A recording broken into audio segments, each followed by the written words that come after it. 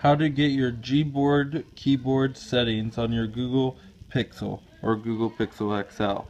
So what you do is you go to a messaging app, then you go as if you're going to type, and then you click this little arrow over here, and then you click these three dots right there, and then you click the settings, and that's how you get to your settings. And from here you can look at text corrections and stuff, and you can turn off your if you press the spacebar twice, you can turn that would turn on your, that would make a period, so you can turn that on or off if you want to.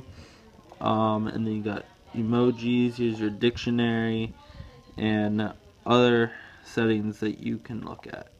So yeah, there you go.